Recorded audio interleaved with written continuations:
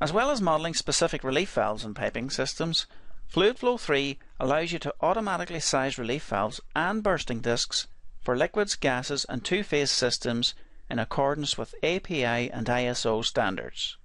Let's take a look at auto-sizing a relief valve in a gas system. This hand calculation is for a butane and pentane hydrocarbon system taken from the API standard. We can see the design flow rate is given as 53,500 pounds per hour.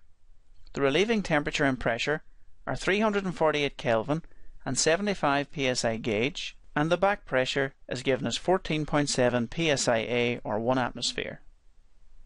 The permitted accumulation is 10% and the relieving pressure is 97.2 psia. We can see from the hand calculation that a discharge coefficient of 0.975 has been used and the calculated relief orifice size is 3179 mm².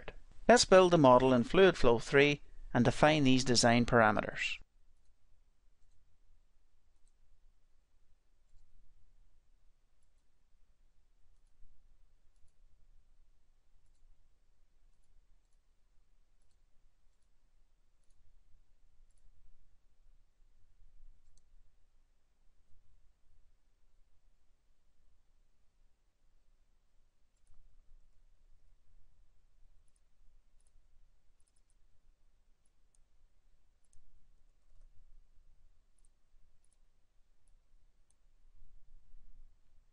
As we already have butane and pentane in the fluids database, we can quickly create a new gas mixture.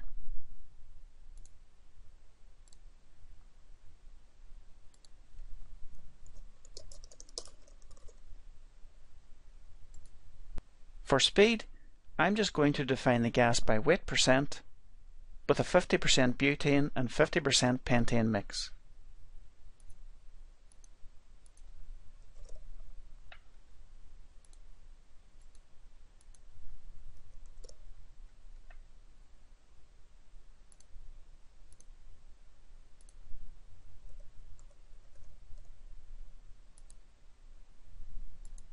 Finally, we need to define this new fluid at the main inlet point in this system.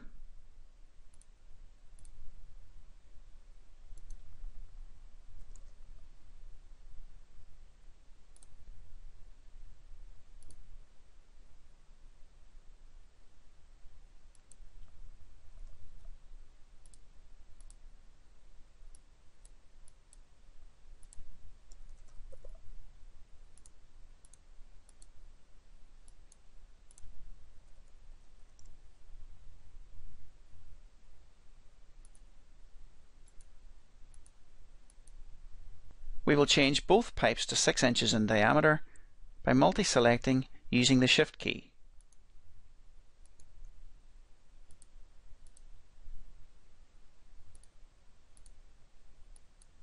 We will make the pipe upstream of the relief valve 1 inch in length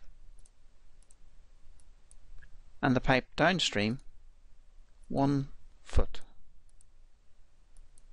Now we are ready to calculate the model. A quick check on the Results tab for the relief valve reveals a calculated size at MAWP of 3148 mm², which compares well with the API standard of 3179 mm². The size is just slightly different, and this can be attributed to a number of reasons. The physical properties of our gas mixture are slightly different to that used in the API standard, as we created it quickly using a 50-50 ratio. FluidFlow does not assume gas ideality, but solves for real gas conditions using an equation of state, and you can choose from 3 equations of state.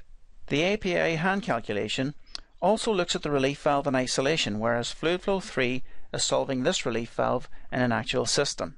Note that the calculated size is always slightly greater than the calculated size at maximum allowable working pressure because of pipeline entry and exit losses.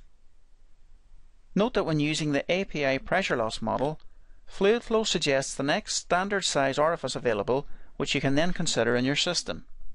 In this case, standard orifice size P. As mentioned earlier, you can choose between API and ISO standards, and when using the auto size function, FluidFlow will determine the required orifice size. The same also applies to bursting discs. Contact our office today for a free trial of FluidFlow 3.